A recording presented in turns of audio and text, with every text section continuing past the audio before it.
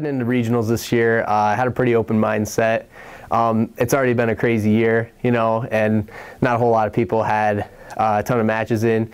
Usually we'd have probably close to 20 matches in, you know, before the regional tournament and have it pretty outlined. But, you know, this year, just the way that things have been, you know, only had 6 matches coming in. And so everybody had to be ready to go.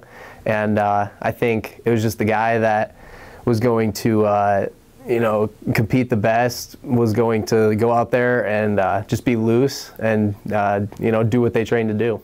Over the last couple of days, I think my mindset has changed a little bit.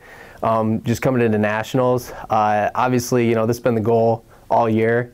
Even last year, you know, the tournament's always the goal, right? And now that we made that happen, we're just looking to capitalize on it even more, right? And so it's nice that kind of that regional pressure's off a little bit. Hey, you qualified, you made it, sweet. Well, now we got 2 weeks to do, you know, as much as the practice room to prepare, and then you got 2 days to do as much damage as you can. So it's pretty exciting. You know, unreal. You know, I came from small town Iowa and never quite won a state title. Didn't have a super lot of success when I was younger, and so you know, that was just kind of my whole career as a wrestler so far has just been working my way up, you know. And so now that I got a shot to do something pretty extraordinary that you know, not everybody has the opportunity to do, it's pretty awesome. Challenges this season, I think I was put into quarantine twice this year.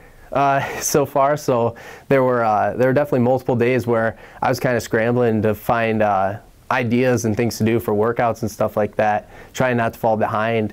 And I think, you know, it just came down to just to sticking it out and just keeping the right mindset throughout all of it, staying positive, testing negative, of course.